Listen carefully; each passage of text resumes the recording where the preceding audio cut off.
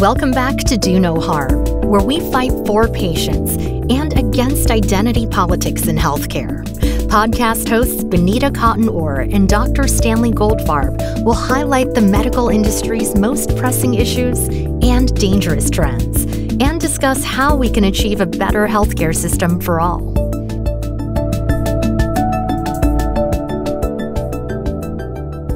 Stan, we've been talking a lot about the research over the past a few episodes. So we know that the researchers are out there, focusing on bias, alleged bias, on racism, and all this woke ideology. What responsibility do medical journals themselves have when they start publishing these?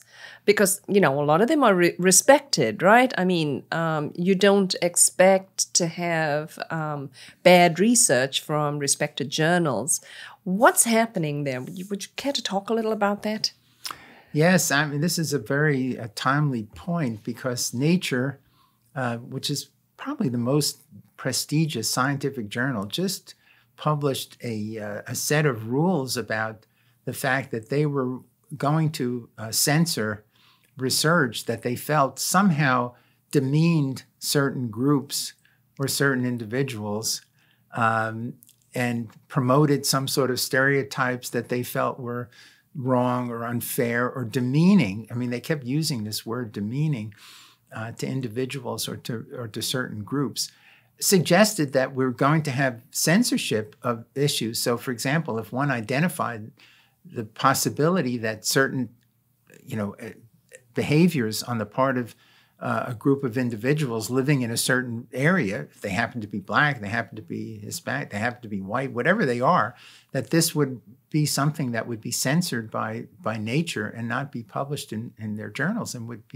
that kind of research would be excluded from publication. So that was sort of the first time that there was really an overt censorship issue. Many journals have said they're going to publish articles that they focus on the race, the ethnicity of the individuals who are publishing their articles or reviewing the articles. And again, this represented this intrusion of these racial issues into science that is supposed to be as objective as possible. It's supposed to seek the truth. And truth is hard to seek and it's hard to find. Mm-hmm. But the effort is, again, based on, several hundred years after the Enlightenment, that if we approach problems of health or other scientific issues in the most objective methods possible, we will come closer to seeking the truth. I mean, they threw Galileo in jail because he proposed an approach that went against the theology of the times. And this really smacks of the same sort of thinking, that science has to serve certain outcomes that are prejudged. And if it doesn't, then it needs to be rejected. And this is really terrible. I gave an example in an earlier podcast about the fact that a journal decided that the word refused was a prejudicial word, which was an absurdity when it was in the medical record. It represented a fact that occurred. A patient refused treatment. A patient refused laboratory tests. A patient refused recommendations. It needs to be documented that way. And that's the sort of article that will not be published in the future because it suggested that, or at least it will be written in a way that would suggest that the patient's refusal in that case represented bias on the part of the physician and did not represent a behavioral problem on the part of the patient about being accepting of their medical recommendations. So where is this coming from? Who are the worst offenders? Well, again, medical journals are run by medical academicians for the most part. The way you become an editor of a journal is to have an exemplary research career yourself, and then you become the editor of the journal. These editorships come up; they're highly remunerated, and they are highly sought after because they are very prestigious. So the individuals that run these journals are academicians, and the academicians are coming from these woke institutions that now have committed themselves to, these woke sort of pursuits. And they're quite willing to corrupt the scientific method and the scientific process in the name of equity, in the name of not having any sense that there's a worse outcome because of any activities on the part of a community or any kinds of behavioral issues that might contribute. Again, I've mentioned in earlier podcasts that I think that one of the biggest reasons for poor health outcomes represents patients seeking health care late in the course of their illness. Now, you can decide that there are social issues that underlie this kind of behavior and that it's no fault of the patient. But nonetheless, one has to identify the reality that if the problem in outcome is because of seeking health care later in the course of illness, the way to correct that is to get treatment earlier in the course of illness. Anything else will be useless.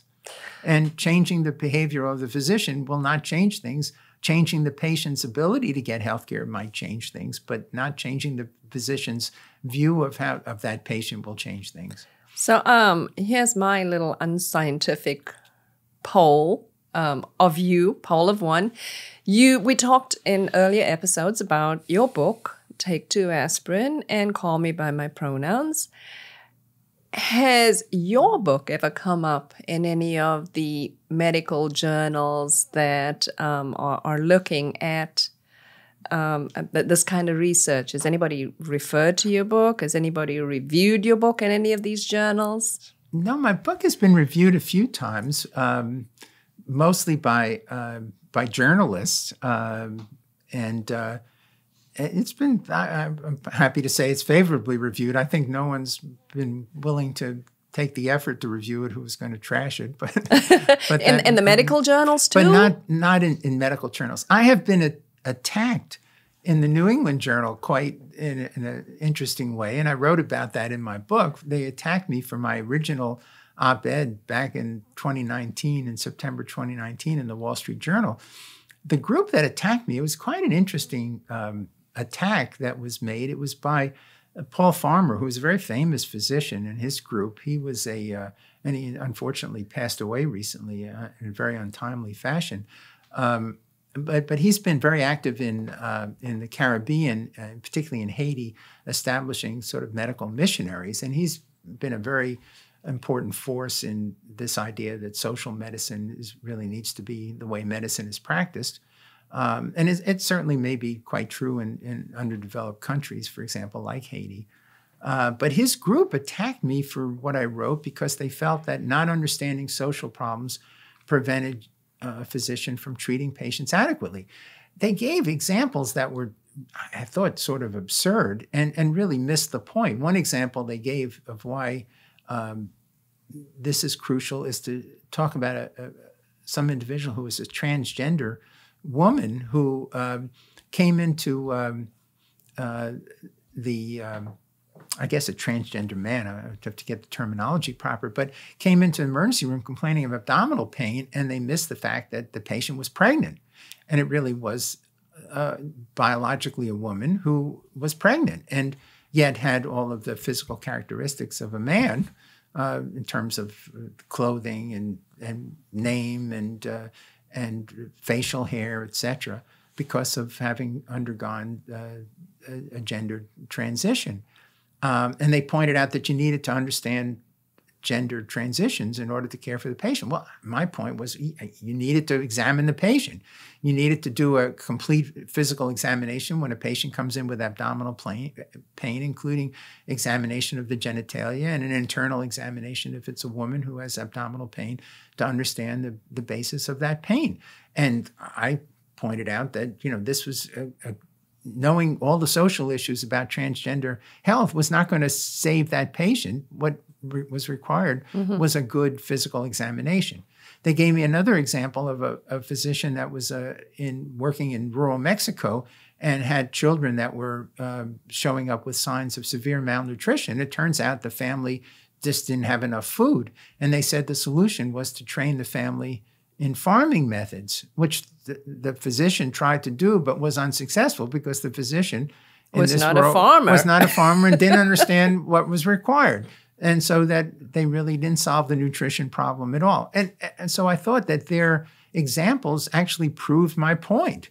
But they felt that because nutrition was such a key factor and because the gender issues of that patient were such a key factor, you needed to understand these social issues in order to treat the patient. When in fact, reality would tell anyone that that's just not the case.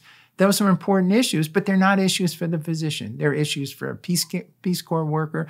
They're issues for a psychiatrist, perhaps, the transgender issues, but they're not the issues of understanding the basis for transgender activity is not the province of a physician who's treating a patient with abdominal pain. Their problem is to make sure they understand, what the etiology of the pain is and to treat it properly. All right. Well, thank you.